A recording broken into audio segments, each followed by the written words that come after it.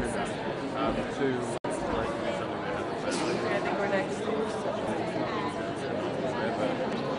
a child turns 16, they get to choose what actually belongs to the whole idea of the movie and the idea of... Well, I sort of, I was at the tail end of Secret Life, which was a 6-year contract, and I, after signing that contract, sort of swore to myself I would never sign another contract for longer than a few months again. And then this movie came up, which was, of course, a 4-year contract, and for me it was a little bit daunting to take that next step, as well as take on a franchise where, if it was successful, there's certain things that come with movies like this, certain losses of anonymity, and among lots of other things, and I was a little bit afraid of that.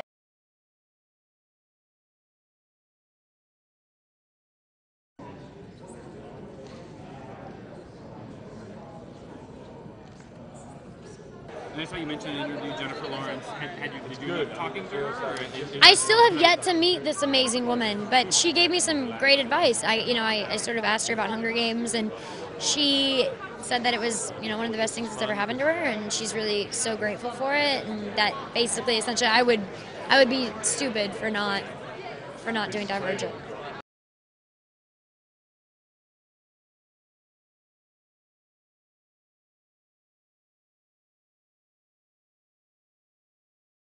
The filming of it was really intense. I was in every single scene of the movie, which doesn't sound like a lot, but it was a lot of work. It was probably the most difficult job I've ever done in my life. And so there were some moments on hour 16, day 6, where I would just massage my ears to sort of bring myself back down.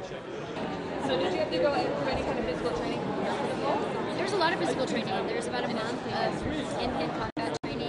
One of my favorite new de-stressors is to give yourself a nice little ear massage, and then when you give some to another person, especially a friend of yours, it's so relaxing and just grounds you down. I think ears are definitely not played with enough.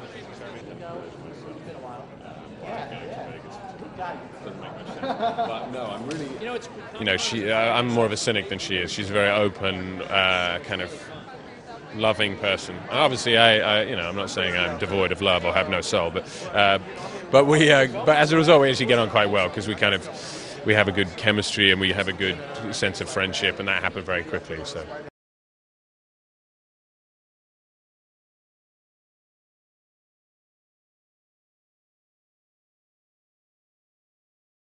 It almost sounds pretentious, but there is a little bit of chemical kind of thing that happens. It's a bit like when you meet some chick or something that you both have.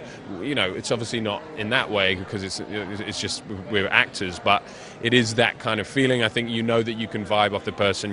That you kind of everything is very easy, and also there's lots of layers to the performance because of it, I think.